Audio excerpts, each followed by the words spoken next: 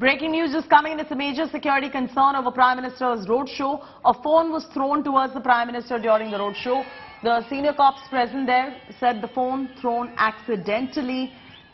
Incident took place during Prime Minister's Mysuru roadshow. If you can just take a look at the visuals that are coming in, there was a phone that was thrown and this phone got thrown accidentally is what we are picking up at the moment. This has been a huge security threat during the Prime Minister's roadshow.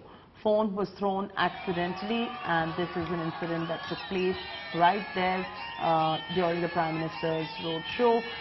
This is what the police sources are indicating at the moment, that this was a phone that was thrown accidentally.